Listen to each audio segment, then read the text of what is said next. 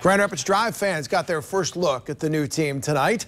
They held an open practice at the Deltaplex. Drive opens season number 3 1 week from tomorrow when they take on the Canton Charge at home. Now, Rex Walters has taken over as the new head coach, and they've got some names that should sound familiar to basketball fans in the state of Michigan. Jordan Crawford, former Spartan Shannon Brown, and former Detroit Mercy star Ray McCallum are expected to be key contributors. Here's Shannon Brown about being here.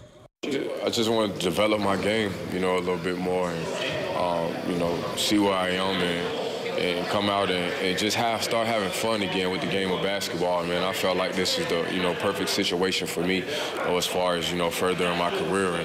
And, so far it's been good.